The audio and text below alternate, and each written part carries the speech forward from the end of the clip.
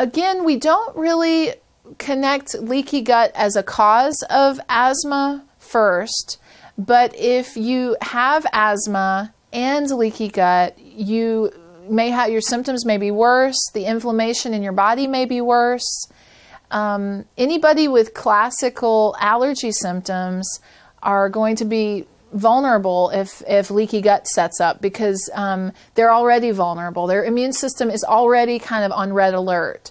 So, you know, if that protective barrier in the gut is broken down, it makes them more vulnerable, and it creates inflammation in the body, which can harm them.